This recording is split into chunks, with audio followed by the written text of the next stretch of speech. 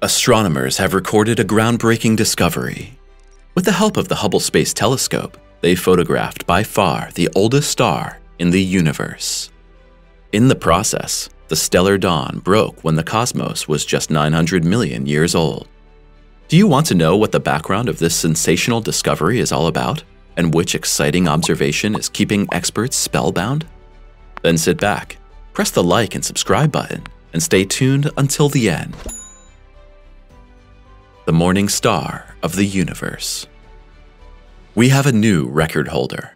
When our solar system was nothing more than proverbial astronomical curds in a shop window, the first stars began to shine a few 100 million years after the Big Bang, driving out the Dark Ages. But when and where these stellar progenitors emerged in detail is still one of the most central questions of contemporary space research. Accordingly, experts face an enormous complication in this regard. The resolution of their telescopes is not sufficient to make individual celestial bodies visible in this cosmic primordial flood. Until now, scientists have only been able to indirectly observe the stars in question with the help of light spectra of luminous gas clouds and early galaxies. An unpleasant circumstance that has finally been a thing of the past for a few months now, and this thanks to an astronomical stroke of luck. In detail, a galaxy in the foreground has shifted in such a way that its gravity acted like a natural magnifying glass. As a result of this welcome gravitational lensing effect, researchers led by Brian Welch of Johns Hopkins University in Baltimore were able to directly study a single star from the early days of the universe for the first time. As is so often the case, we are dealing with the result of an exciting optical time travel. The Hubble telescope let its technical gaze wander 12.9 billion years into the past. Sensational stroke of luck. If you follow the experts, it's usually almost impossible to identify individual celestial bodies at such enormous distances, because at such distances, even full-grown galaxies often only look like blurry specks of light. As mentioned earlier, however, the light from the galaxy hosting the record star should be gravitationally distorted. As a result, a large arc-shaped structure was formed, which scientists christened the Sunrise Arc. Within the cosmic arc, in turn, slumbered an object that stood out abundantly from the scenery. A telltale point of light which embodied a very early star, or double star. As luck would have it, the structure was located at a point that was particularly strongly magnified by the gravitational lens. In detail, the emitted light was amplified up to 40,000 times here. For the researchers, this unexpected discovery was like an astronomical drumbeat. They had never dreamed of directly observing such a distant star. After the initial euphoria had subsided somewhat, it was time for the experts to decipher the background of the new stellar record holder. Earendel. Following its discovery, the newly discovered celestial body was to be christened with the appropriate name Earendel.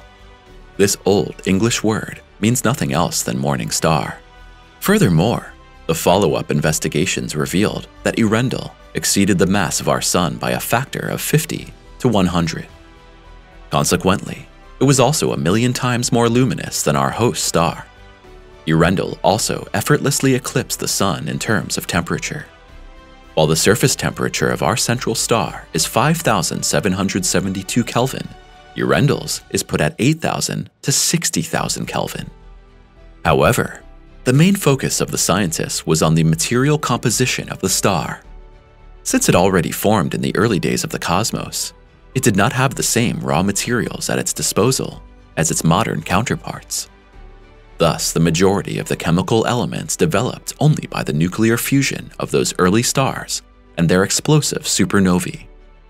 Against this background, the assumption is obvious that the early celestial bodies consisted of those elements which were already formed in the Big Bang, hydrogen and helium.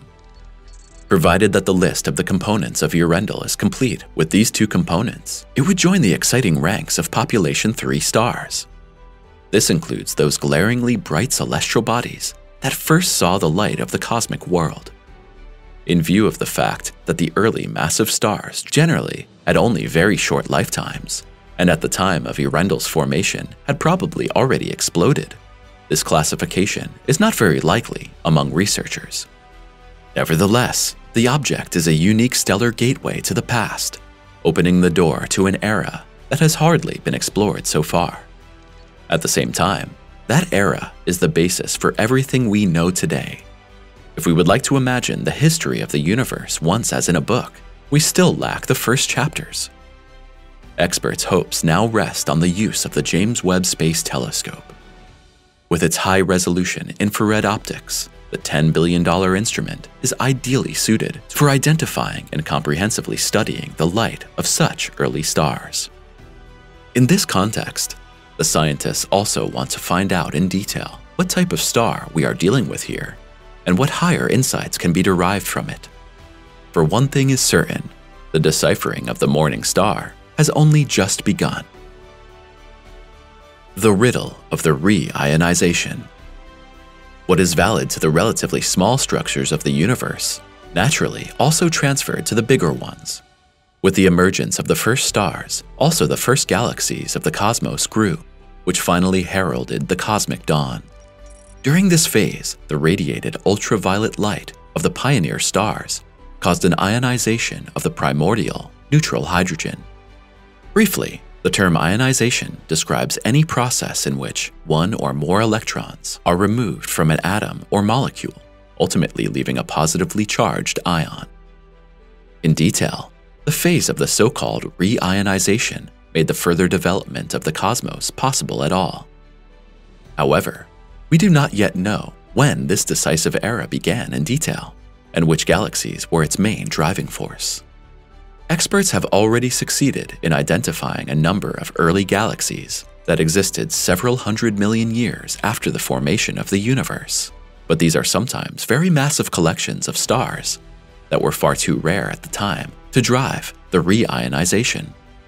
Since ultra-low luminosity galaxies were significantly more common in comparison, it's reasonable to conclude that they also acted as a driving force of the process. However, this assumption comes with a huge catch. The corresponding galaxies are so faint that they can hardly be detected. In addition, the structures are often enclosed by neutral gas clusters, which swallow the best detectable light. Another record discovery. But just as in the case of Earendil, the experts were helped by chance. This time, the practical gravitational lens was Able 2744, a massive galaxy cluster that had moved in front of an early type galaxy. Because the sparse light was consequently amplified 13-fold, astronomers were able to catch an unprecedented glimpse, and thus track down the faintest galaxy yet seen in the early cosmos. Named JD1 and added to the star maps with the help of the James Webb Telescope, researchers assume that we are dealing with a representative of the structures that fueled the re-ionization of the cosmos. Furthermore, the images from the near-infrared camera, NIRCam, revealed that JD1 is a comparatively small galaxy, consisting of a clump of stars and two somewhat smaller centers. Even the first images indicated an extreme redshift and, accordingly, an enormous age. A spectroscopic analysis by NIRSpec later proved that the experts had been on the right track with their initial estimation. The redshift is calculated to be Z equal to 9.79. In other words, the gravitational age of the star is very high. Said differently, the gravitationally bound cluster of stars already existed when the universe was only 480 million years old. No other known galaxy undercuts JD1 in terms of light faintness. However, this was far from the only insight that came with this exciting find. Furthermore, analysis of the spectral data revealed that JD1 was only 30 million years old at the time of its discovery, and thus still in its galactic infancy. Compared to its present-day counterparts, the mass of stars was also significantly lower. Just as the researchers had expected, the stellar components of JD1 also had very few heavy elements. Significantly more metal-poor than our Sun, this fact confirms that this galaxy was subject to a young, star-forming system whose chemical enrichment was just getting underway. Or, to put it differently, JD1 belongs precisely to those types of galaxies, suspected of having driven reionization. But this unique observation also proves to us once again how insightful the use of the James Webb Telescope already is. Without the technical help of the most powerful space telescope of all time, it would probably have been impossible to identify JD1 in the gigantic expanses of space, according to scientists. And with that, thank you for watching our video all the way to the end. Feel free to leave us a thumbs up and subscribe if you liked the video or just want to support us for free. Do you want to see more exciting videos about the most important space discoveries of all time? Then take a look at the other contributions of our channel, which we have linked for you in the credits. But first, we're curious to hear your thoughts. What goes through your mind in light of Earendl's and JD1's discoveries? Do you think that one day we'll succeed in deciphering the earliest developments and spectacles of the cosmos? We look forward to your comments.